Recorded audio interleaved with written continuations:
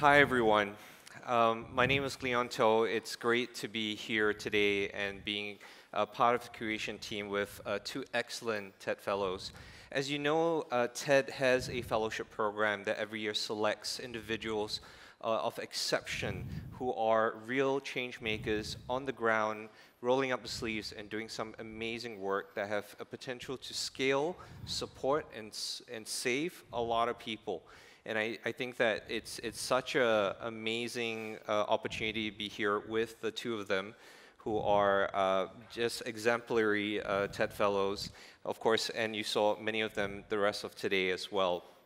So maybe let's jump into it. So Edsel, you are very much right now, one of the special advisors to the Philippines government on infectious diseases, especially for HIV. You have a really interesting story in a lot of the work you did. Tell us a little bit about that, but actually I would like you to start with one specific story, if you don't mind sharing that. And in the time of COVID, and as we talk about inspiring people to change and step up to make the difference, you actually brought a TED presentation to a group of government officials, right? Could you share with us what happened and how that all transpired and what happened after? Right. So in March of 2020, I was asked by the Philippine government to act as an advisor because of COVID. And at that time, we only had 5 cases, but we knew that the 5th case had actually had no travel and no contact with any known case. So what that means is basically there's probably community transmission. And if you guys are familiar with the Philippines, you know, it's 110 million people, 7,400 islands. Metro Manila is about 20 million people, close packed. And I was seeing scenes of the apocalypse in my head. Yes. But, you know, so we told the Secretary of Health and he agreed. So with the cabinet, the Secretary of Health did a very great presentation, you know, a doctor-type presentation, evidence-based, and not a single member of the cabinet aside from him is a doctor. So you know how that works, right? I mean, you can't even read your doctor's prescription, right? We're really bad communicators. I'm really sorry. But the good thing was I had already been a TED Fellow, and the Secretary of Health knew that I had that training, and for some reason, I don't know, maybe serendipity, I had put together 6 slides on what to tell the cabinet and why we had to lock down when we were supposed to. And so the Secretary of Health says because the cabinet was deadlocked, Edsel go up there and convince them. No pressure, right? So I went up there and I thought, how am I going to make these people listen? And the training that we get from the TED Fellowship is that you have to make a very big opening statement. And of course, I'm a scientist, I'm an infectious disease doctor. First thing that comes to my mind is I say, so I stand up there, there's 20 cabinet members and so many staff, about 200, 300 people in the room.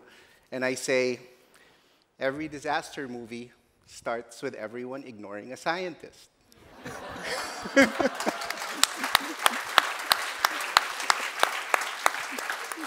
And so I said, I'm a scientist, let's change the ending. And this room where everyone's milling around suddenly became very, very quiet. And you know, so I had their undivided attention. You know, I had cabinet members looking at me like, what are you going to do?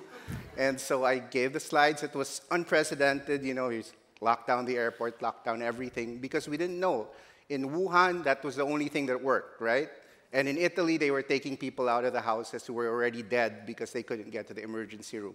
Now imagine the Philippines, we have maybe 10% of that healthcare capacity. And it was really, really scary. And so after that 6 slides, it was very, very quiet.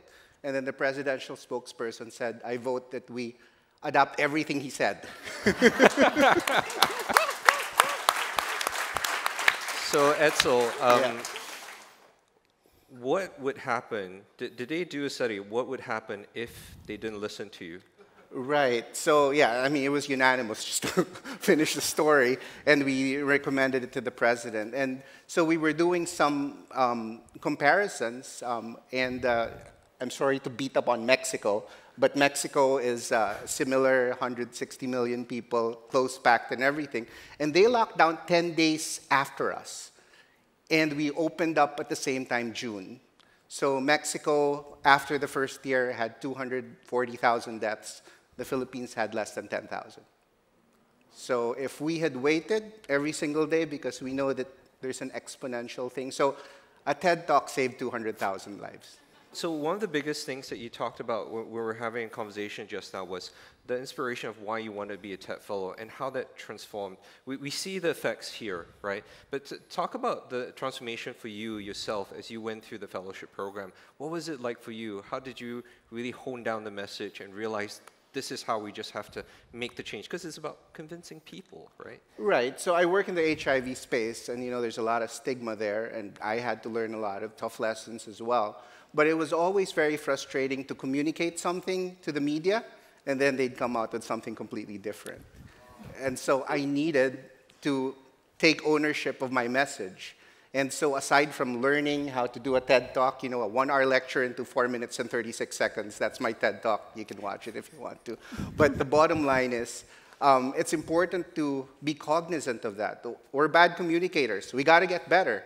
So, and that's what I did. And aside from the TED Talk and learning how to present and, getting the cabinet to shut down, I started writing my own articles first as a freelance in Esquire. Now I have my weekly column in the biggest newspaper in the Philippines. So, it really works out that you take ownership of your message and you can get it out there and affect as many people as possible.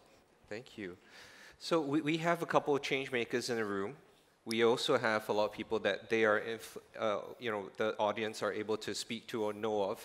What would your message be to other change makers and your journeys? What would you want them to take home, after what you've learned and you've gone through with the fellowship program?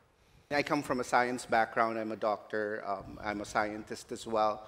And I think that a lot of people understand that science is good, but there's a lot of fake news out there as well. So I think that the doctors have to take an active, if you're a change maker, you want to make change, you got to get all the tools correctly. It's not that I published this many papers and everything. If I can't get that message out there, I only have 20 people reading my journal article. Who cares, right? But then if I post in Facebook and 150,000, 200,000 people read it, that's change. So I think you got to go get the tools that will make you communicate that. That is as important as the message. So, ladies and gentlemen, if you know of anyone that you think should be stepping up, getting the message out there, you can go online, find out more about TED Fellows on the TED website. But for now, really a big thank you to all the TED Fellows for all the amazing work that all of you are doing. Just incredible. Ladies and gentlemen, round of applause. Thank you so much.